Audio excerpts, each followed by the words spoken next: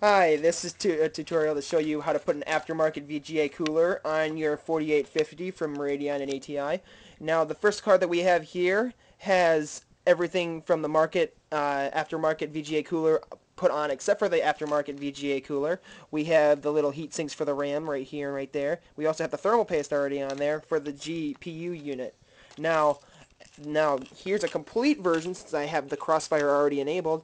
This is a Zalman GV1000 Extreme Gaming VGA cooler. Now, of course, this is going to light up red when it's plugged in, of course, but of course it's not plugged in because I need to wait 24 hours in order for the thermal paste to set. Now, what we're going to do is we're going to install the other one for you and show you how to do it. Now, of course, we're going to be doing the exact same thing, which is the GV1000 from Zalman. And pretty much the first thing that you're going to want to do is you're going to want to make sure that these four holes line up right there, right there, right there, and right there to the ones on your VGA cooler right there, right there, right there, and right there. Now, I have already read the manual, and since this is the 4850, it goes into the number 5 slot, which is the second one from the end. Now, the first thing that we're going to do is we're going to put on the VGA cooler from, of course, the ground onto the graphics card. Then we're going to flip it over. So while we do that, I will show you how he does that. Just gotta pretty much line up the holes and then flip it over. Now make sure that you put this on an even surface afterwards, and of course apply the rubber stoppers that come with the kit. These rubber stoppers help you from screwing in the back parts, which are these right here, too far and damaging your graphics card.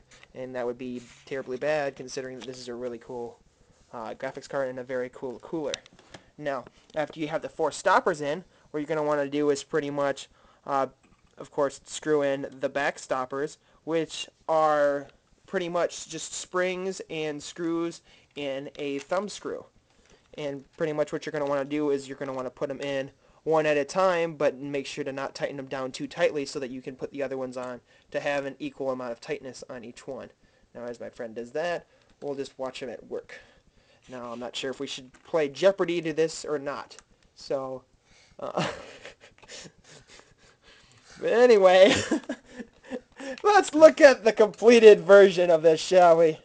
Now, this is the completed version right here. Of course, I'm going to try and not put it on the carpet since it is the finished version and I don't want it to get any statically charged. But of course, as you can see, it's semi-big but not as big as some of those normal coolers that are not actually aftermarket.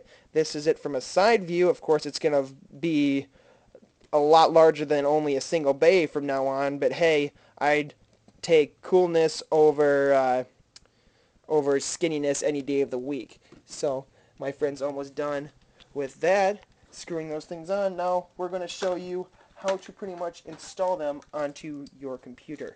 Now, of course, all you got to do is plug them into the normal CPU slots along with these 4-pinned fan things right here. I'm sorry, excuse me, 3. And those can be found pretty much either at the top or the bottom of your PCI Express slot. So after you get these things installed, you can have fun, of course, after 24 hours to allow them to bond correctly, and have fun. Talk to you later.